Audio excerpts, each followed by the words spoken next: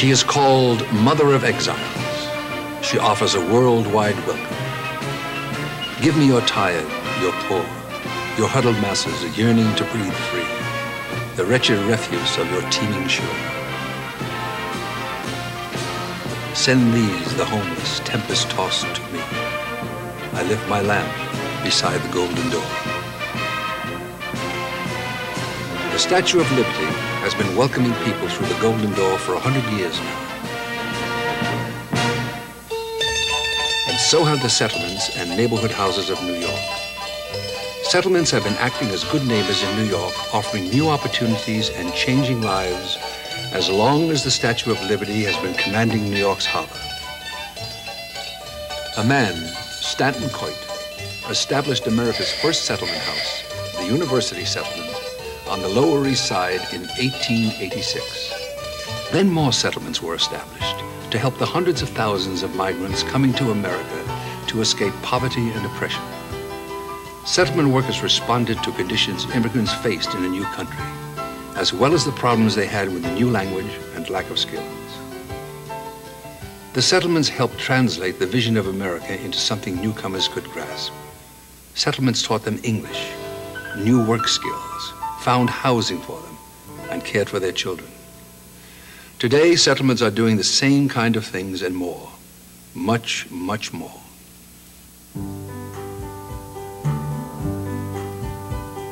Settlement houses have become islands of hope in local neighborhoods, human organizations, people helping people, such as the homeless, the latchkey children, single-parent families, homebound senior citizens. They help the total community to work better. The settlement houses respond to problems when people don't have a lot of money. They solve common concerns by joining together otherwise unorganized, disadvantaged families, helping them to express and resolve their needs and desires, helping them to form their own forms of organization and leadership, helping them to use the best resource they have, themselves. Settlements respond to the needs of its young people, to grow, to learn, to test themselves, to contribute. For example, job training and placement, reaching out to others, tutorial assistance, sex education, leadership development, recreation, sports, camping, and travel, college readiness. Settlements help to strengthen, enhance, and enrich family life by serving both the family and its individual members. Head Start and daycare, home management, literacy, housing assistance, job training and placement, family counseling, financial guidance and aid. Settlements enable older adults to continue leading full, independent lives. Counseling and medical care, financial management, hot lunches, educational workshops, creative arts, day trips and travel, employment. Settlements provide the daily support that will allow those who are frail to remain in their own homes as long as possible. Meals on Wheels, transportation, telephone reassurance, home visiting, home attendant support.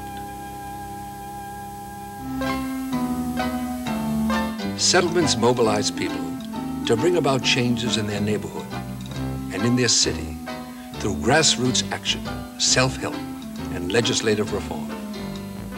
Block organizing, voter registration, shelters for the homeless, food for the hungry, creating credit unions, economic development for housing and small businesses, legislative action. That's the kind of things New York settlements do. They're good neighbors.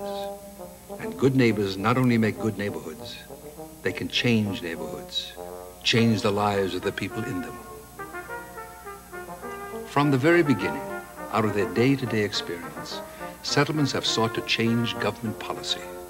They've campaigned for child labor laws, adequate minimum wages, shorter working hours, and better working conditions. They were instrumental in developing zoning laws and city planning. They fought for better housing. They do the same today, and they'll do the same tomorrow. This settlement house movement has really been one of the greatest success stories of the last 100 years. Millions of people have gone through their golden doors and have made it in this land. And you know, I'm one of them. I made it with the help of my settlement house. Not only in New York, but on Broadway and in Hollywood. My name is Burt Lancaster.